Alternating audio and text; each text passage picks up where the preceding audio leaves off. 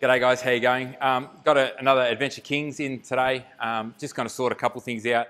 This guy isn't sure if he's going to like this camping mode so much. You know, it's not a caravan with you know, aircon and a diesel heater and a shower and all the rest of the stuff. So he didn't want to spend too much money on it. So the main thing he wanted done was a Dometic sink cut in and also a Dometic hot plate put in with the copper and everything done. So there was a quick release to be you know, hooked onto it. But he was going to hold off on getting bayonets done or anything like that because, yeah, at the moment he just wanted to test it out before he spent money on just setting it up, you know, so real tools connection. So that's what we've done today. Also, he wants to put a Julka, gets a Julka connected. So there's a little fitting on the front there that you can, like a Nitto fitting that you can plug in for the water. And he wanted some way of having a double connection on that, okay? So that's what we sorted out today. So I'll show you, I'll just give you the rundown quickly what we did. Okay, let's just open her up here. Pull the fridge slide out. I'll just show you this too. So there's already a hole here for the Dometic sink, so we just had to cut it a bit bigger. It's stainless steel, so yeah, difficult to cut. Got to make sure your holes are right.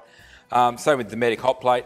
The template that they sort of give you on a bit of paper, it's not a nice one you can draw on. You have to sort of work it out yourself, but they don't leave you much room. It's only 5mm meat, but you can leave a lot more on the edges that we've done lots of these, so we leave a lot more meat, especially on these corners here, for it to sit on. Now underneath here we've done the copper connection. You can't have flexies on these ones. You can't hook gas flexies on. You've got to have a test nipple under there as well. So we take out the drawer so that test nipple can be accessible. You know, that's good for testing the gas, the burner pressure, and all that sort of stuff. And then on the side, down this side here, we've done a, you can see, we've done a quick release fitting, okay? Now, normally we chuck a couple of bayonets in, you can just hook them straight up. He didn't want to spend the money, which is cool. So all we've done is just got this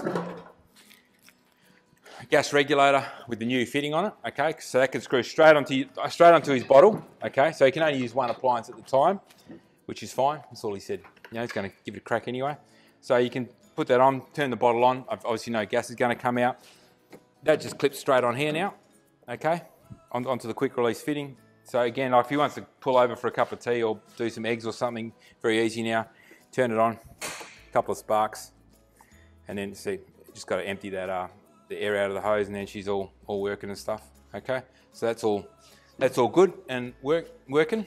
So to unhook it again, just in reverse, unhook it like that, and it comes off. Now the good thing about it, with the dual hot water system that he's got, okay, that usually comes with their own quick release fitting. Now we've taken that off and put on the one that matches this. So now he can use this, he can hang this up and that can go straight on.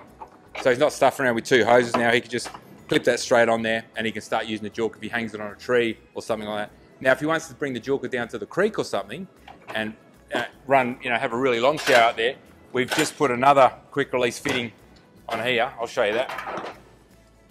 This is what comes with the Julka now, okay? So we put the quick release fitting on that, so then he can bring that down to the creek. Now, if he wants to run a barbecue off this, that quick release fitting we can put on a barbecue now or anything like that, and so he can start using that straight off his bottle. So yeah, good solution for him as he tries it out. Another thing is he wanted on this fitting, this Nitto fitting down here, he wanted a double tap. So we ended up, simplest way to do it, you can do this yourself too, is just go down to Reese and grab one of these double Griffos. You need one with a female, okay? And then you need, and this is the fitting that sort of came with. And so all it has to be is I think a 6mm by 15mm reducing nipple, as they call it. I'll give you the number for the reducing nipple is a 208525, that's from Reese, okay? So that's 208525, that's from Reese. The tap, if you want that, that's just the double Griffo, they call it, get the female one. And the number for that one, just ask for a 2131532 and just put it all together like that. That means that when you shove it in this, shove it into the Nitto fitting here, then you should have water coming out. So obviously one, you can wash your feet and you can hook your Julka on there and get it all done. Another thing that we did, but we did another video because there's a bit of stuffing around. So the owner complained that when the kitchen was pulled out, it would pop off or something. You can see now, I'll just get Josh to pull it out a little bit, and it just goes like that, and then it would pull, and it would catch on this thing here, and then it just goes, you can see it just pops off, right? That fitting shouldn't just pop off.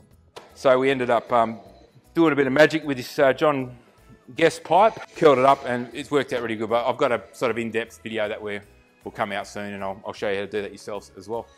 All right, guys, thanks for watching, and hope you enjoyed it. And like and subscribe, and I hope, yeah, hopefully the bloke will be back, like this sort of camping, and get the bayonets done. So if you live in Perth and you need a hand with any of this stuff, feel free to reach out to us. Thanks, guys. I'll catch you later.